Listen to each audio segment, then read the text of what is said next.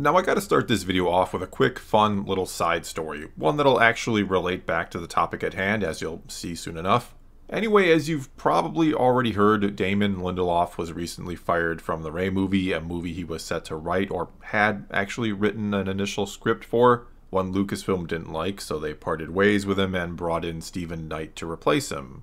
And a few days ago Lindelof, did an interview with Esquire magazine where he was asked about all of this, and asked specifically if, despite this setback, if he'd still like to do a Star Wars movie someday, and he responded by saying, "Will I get back in line outside the club and try to get back in again?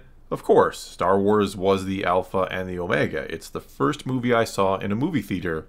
I love all of the storytelling in that world. If at first you don't succeed, try again. Or again, try, as Yoda would say." And though I generally don't like to kick someone when they're down, I feel like I gotta point out that, that's certainly not what Yoda would say. Not at all. I mean, arguably Yoda's most famous line in the films is the exact opposite of that saying. No. Try not. Do. Or do not. There is no try. And look, I don't know if he was intentionally trying to be funny or ironic by saying that. We only have this interview in the written form, so he may have been a little tongue-in-cheek, if you will, and winked at the interviewer as if to say, I'm trying to make a joke here and I know I'm reversing Yoda's famous quote. And that, of course, doesn't come across in the written word, and the writer of this article didn't make a note of his attempted irony, so for all we know, he was being serious. I mean, if I'm the president of Lucasfilm and one of my writers said something like that to me completely unironically, I'd fire them on the spot. And I'm not being a little tongue-in-cheek. I'm being very serious. I would literally fire them. Because one of the biggest problems with Star Wars as of late is writers coming in with either no solid understanding or care for the lore, and just making stuff up that conflicts with or completely contradicts things, especially as it relates to the Force, which is the most important stuff to get right, I would argue.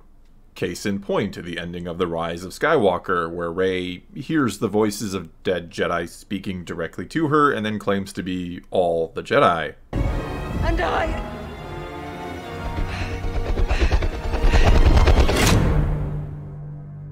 I'm all the Jedi. And though yes, some Jedi do go on to become Force ghosts, some receive the Great Gift, as it's referred to in the Clone Wars animated series, by a Force priestess. He is to teach one that will save the universe from a great imbalance. For this, the Great Gift will be his. And they receive this gift after extensive training to become one, as we see Yoda begin in the Clone Wars and tell Obi-Wan about at the end of Revenge of the Sith. Training. Though apparently not everyone who becomes a Force ghost needs the training. We see Anakin become one. We see him receive the Great Gift for, I'd assume, fulfilling the prophecy in the end and destroying the Sith, or sort of destroying them. Somehow Palpatine will, of course, return. We also then see Luke and Leia become Force ghosts, and though it's not impossible, if not likely, that Luke trained to become one at some point, I'm not so sure about why Leia became one. My only guess is she must have got in on the family pass or something, which I'm more or less okay with, and likely means that Ben Solo got in under that same pass, despite Rey not seeing him at the end of The Rise of Skywalker. And I know many in the Reylo fan community out there are hoping that is the case, that Ben is not really gone. I even once heard or saw a theory accompanied by some interesting fan art of Rey being impregnated by the Force ghost of Kylo Ren or Ben Solo. So yeah, that's a thing some would like to see, I guess.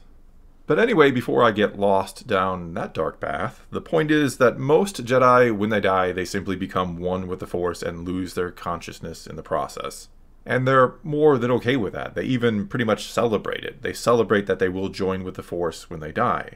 And it's only a handful of them, either because they were trained or got in on that technicality on the family pass, that retain their consciousness and can communicate with the living after they die. Or shoot lightning bolts at trees from time to time.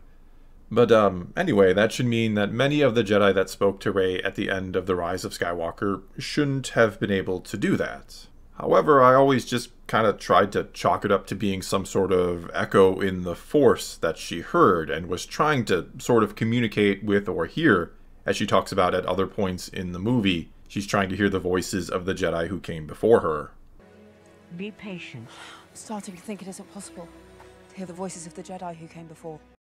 Which is something no other Jedi has ever talked about doing because they knew, or thought they knew, it was impossible. So anyway, sure, Rey was hearing some sort of echo in the Force. That's fine. That's not that egregious of a lore break. It's one I was more or less willing to let slide. Even Rebels implied that Kanan had left some sort of echo or part of himself behind that Ezra was able to, in a sense, contact through the Lothwolves. But in that case, we were talking about not only two Jedi who obviously knew each other, but a master and apprentice. There was a reason for some sort of connection to possibly exist or linger in that case. I even kind of liked that one, considering how powerful and important the bond between master and apprentice is for Jedi. That it's the antithesis of the Sith rule of two in many respects. Because whereas a Jedi Master looks forward to the day they teach their apprentice everything they know and are surpassed by them, that's a day a Sith kind of fears. The Master Sith is basically only using the apprentice as a tool, and the apprentice one day seeks to kill and replace the Master with the help of his own apprentice that he'll then go on to exploit. Every time you get two Sith together, you have the Master, you have the apprentice, and the apprentice is always trying to recruit another apprentice to join with him to kill the Master. So yeah, Rey hearing some type of echo in the Force that helps encourage her, that's not the worst thing ever. I'm okay with something like that. Some part of an individual Jedi enduring, as long as that something really is just an echo within the Force that has no real sort of power or influence, you could say. That it can maybe usually only be felt by those who knew them in life, like in the case of Kanan and Ezra, or the case of any master and apprentice. That only Force ghosts can truly, or in any meaningful or direct way, interact with the living. That no one's ever really gone, something of them always does remain. But according to the new Star Wars Timelines book, encouragement from the echoes of dead Jedi was not all Rey got in that fateful encounter with Palpatine. She also got all their power. She really was all the Jedi. Because I guess all the Jedi who have ever died or ever lived have been storing up like a big giant battery in the Force for her to one day draw upon.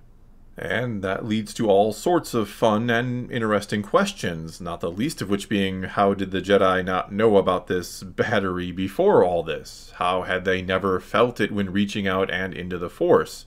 Or heard even a whisper from it if, with multiple voices or all previous Jedi voices, it could literally talk to them? Heck, why didn't Yoda just channel the battery when he faced Palpatine in Revenge of the Sith to avoid everything that happened next? What were all the Jedi up to that day? Why didn't all of them get behind Yoda and stop Palpatine there and then? Why wait all those years for Rey to do it and for untold levels of suffering to happen across the galaxy under the rule of the Sith? Or how about the really big question, that being, what the hell is the point of the prophecy of the Chosen One? Why did the Force purposely have to create someone to destroy the Sith if the Jedi had been storing up their power for 1,000 generations? I mean, sure, Rey being the one to ultimately destroy Palpatine kind of already ruins the prophecy, but this, all the Jedi thing, puts a big old cherry of mockery on top of that. This is just one of the dumbest things ever, that once upon a time the story ended with Luke throwing his saber away and refusing to fight, and that led both to him becoming a Jedi and to victory over the Sith. But now all the Jedi have come together to literally fight against and melt the face off of Palpatine, and that's how they now win. This is what makes Rey a Jedi. Getting unlimited power is a Jedi thing now, I guess.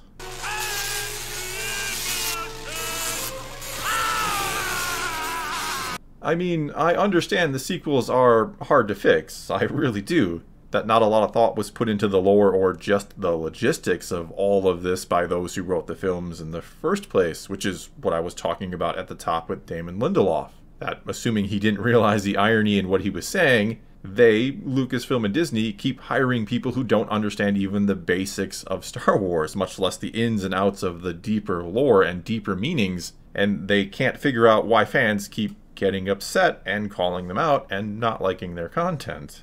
But even though I know and begrudgingly accept that they want to embrace and fix the sequels, things like this really don't help. They should have just left it as some sort of echo in the Force that Rey was hearing and was motivated by it. not literal strength from dead Jedi.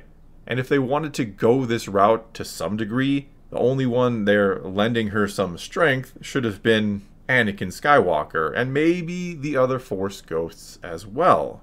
Make it where he, in a way, was still the one to fulfill the prophecy and destroy all the Sith, that he had to do it through or within the Force itself after he was dead. Make that what he had to do all along, and that's why he had to become a Force ghost, that this had always been his endgame, and the other Force ghosts were, I don't know, needed to help him either become a Force ghost when he died, considering he had no training, and because they'd all been a big part of his journey as well. I mean, yeah, that's still a little cheesy and undoes what was already a great ending in Return of the Jedi, but at least it would have included Anakin and made more sense when looking at the lore that already exists. More sense than Rey having unlimited power and killing Palpatine with it once and for all, or until he somehow returns again. Well, that's all I got for you this time. Now it's your turn to tell me what you think about all this. Do you think this makes it even worse, that she was somehow channeling the power of dead Jedi? Or maybe you feel like this makes sense and makes it better. Whatever you do think, leave a comment below and let's talk some Star Wars. And until next time, thanks for watching.